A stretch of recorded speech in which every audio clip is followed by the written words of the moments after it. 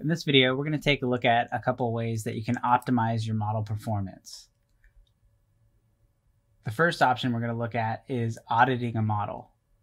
And you want to use the audit function periodically to maintain the health of your Revit model when you're preparing to upgrade the software or as needed to locate and correct any issues. The audit function is going to scan, detect, and fix any corrupt elements in the model. And the one thing that's a little unfortunate is it does not provide feedback on which elements were fixed. This can take quite a while depending on the size of the model, so you want to make sure you have your time planned out accordingly. And as a best practice, it's probably not a bad idea to do this maybe on a weekly or bi-weekly basis.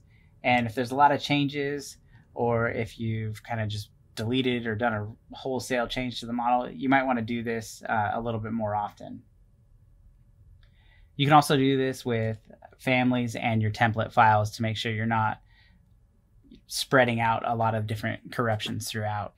To audit, this is a process that takes place when you open a model. So I'm going to go from our recent files window to open. And I'm going to open one of my files here. And it's an option when you go to open down on the bottom left of the screen. So just like I mentioned, when you go to click that, it's going to let you know that this might take a little while. And so I'm going to go ahead and say, yes, that's okay. Let's go ahead and do it. And when I click open, it's going to go ahead and run through that auditing process. Now, it's very important after you do the audit that you go ahead and save the model. Because if you don't do that, then everything that you just went through, this audit process wasn't too long, but you're just going to have to do it again anyway. The other thing that we can do, which is a big help to models, especially if you're in a work sharing environment, is compact the central model. So what I'll do as a regular workflow is I'll periodically synchronize with the compact central model option selected.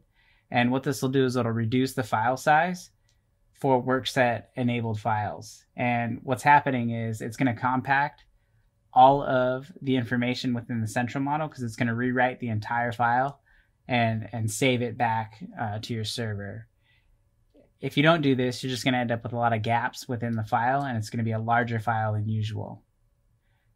This does take a little bit longer, so just like audit, you want to make sure you have your time planned accordingly.